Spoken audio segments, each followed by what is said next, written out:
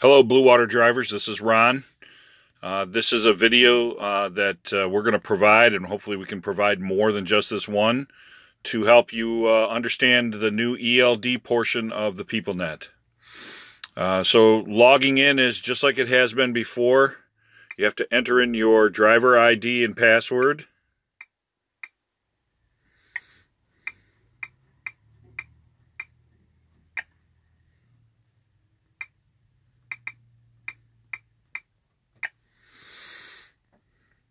And as you're signing in, you're going to get to your ELD screen. There are some things that you have to do when you log in. Okay, so this is the first one. Logs have been received. Logs on this ELD require your action. There are unidentified driver records and uncertified logs. You want to hit the OK button at this point. That will bring you to this screen, and in the upper right-hand corner, it tells you your last known status was off. My last known status was off duty at 3:43 p.m. on 1/16. And then on the lower right corner, it gives you the status button. You want to touch status. If you are beginning your day, whether you're in a sleeper truck or whether you're in a day cab, for the time being, anyway, just to continue your break until you can be done with everything you have to do, put yourself on sleeper berth. That way it will not affect your break. It wants you to confirm your vehicle ID. It should bring up the vehicle number that you're in. Touch OK. On this screen, this is where you put in your shipper numbers, and you have to enter shipper numbers and trailer numbers on a daily basis, and then go through and delete them the next day and enter them again for the day that you're beginning. It's critical that you do this because this is a DOT requirement which will cause you to get violations if you do not have this information entered properly and accurately. So, if you want to enter a shipment ID, you touch the number, you touch that field right there, bring up the numbers, and just enter your shipper number. Whatever the number is, touch there. If you want to get rid of shipper numbers that you have in there from a prior day, here's the number that I just entered, and over here is a square at the end of it. If you touch that, you can remove it. Here's a remove button. And that will clear it out. You do the same thing with trailers. All right. Are you sure you would like to continue with no shipments? If you're starting the day bobtail, you would hit next and answer yes here. All right. This is the ELD screen. You guys should be familiar with it by now. And for those of you that have this set up on your truck, or for those of you that are working, this is the old self-certify form, and you have to fill this out if it comes up.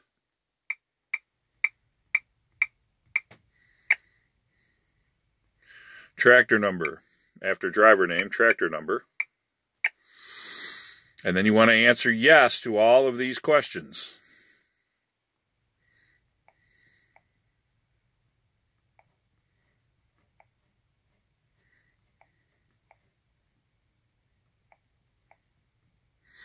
When you have them all answered, hit done. It takes you to the old Peoplenet screen. Touch the ELD driver logs. And that should take you back to this screen. All right, we saw that message at the beginning that said that we had things to deal with. The options button that you can see right down here has an orange triangle on it. If your options button has an orange triangle, you have to take care of whatever is in there. So you touch options. It's going to bring up this list, and if you have these two things in there, unidentified driver and review logs, before you do anything, you have to deal with unidentified driver. Unidentified driver are events that occurred while no one was logged into the Peoplenet unit. So this could be, if you're an owner-operator, it could be that your owner came and moved your truck, or it could be that another driver moved your truck. If you work at either Blue Water Romeo or Blue Water Taylor, it could be that maintenance moved your truck. In any case, the unidentified driver events could cause you to lose all of your hours of service if you don't get rid of them. So, when you touch the options button and this list comes up, touch unidentified driver. the Peoplenet unit will immediately bring up the unidentified driver event. You touch it so that it's highlighted, and in the bottom right-hand corner will be a reject button. Reject that event. Then go back to the home screen, touch the options button again. If any more unidentified driver events show up, touch it again. It will bring up the unidentified driver event, highlight it, and reject. And you keep doing that process until you come to the home screen and you touch options and you don't have any more unidentified driver events.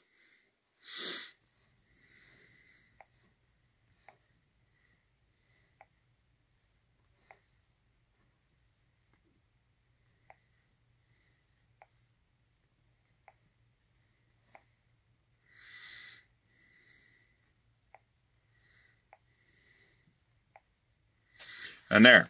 Now you can see that when I touch the options button, all the unidentified driver events were gone, and all I have left is review logs. That you're not done. You have to continue to work here because you have to certify your logs daily. And you can't let it fall behind. You have to stay up on it so that you only have like 1 or 2 or 3 uncertified logs on any given day. So the way you certify them is you touch review logs. It's going to bring up the oldest log that you have. So this is the oldest log, 113. You want to certify it and this is, I didn't work on the 13th, so there's nothing here. Certify. You enter your password in order to confirm that you're certifying it.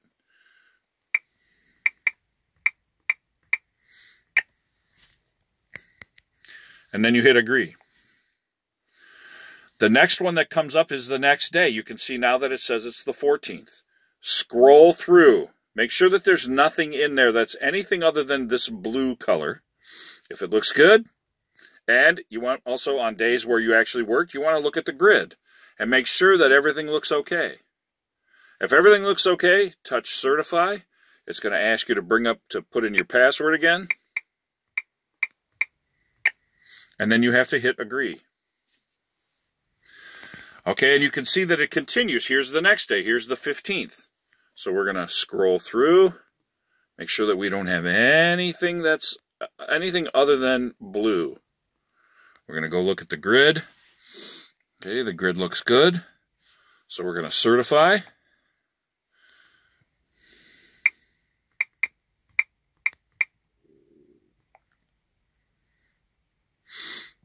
Now the 16th, we're going to certify. After we make sure there's nothing in there, everything looks good, let's certify it.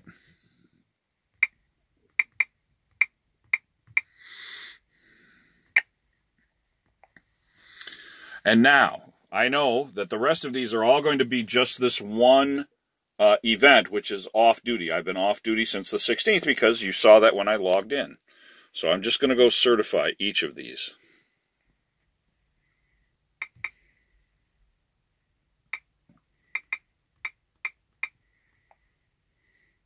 There's the 18th.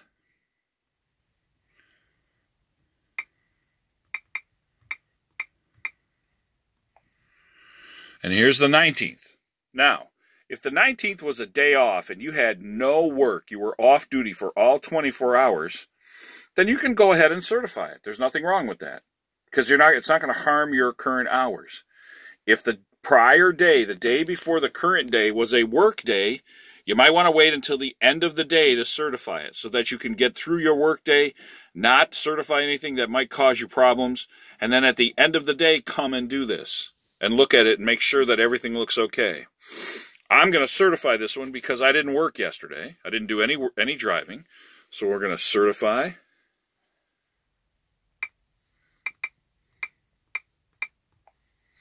And when you are done certifying the logs, you'll see that the Peoplenet unit immediately returns to the ELD screen, and you can see that the options button doesn't have a yellow triangle on it any longer.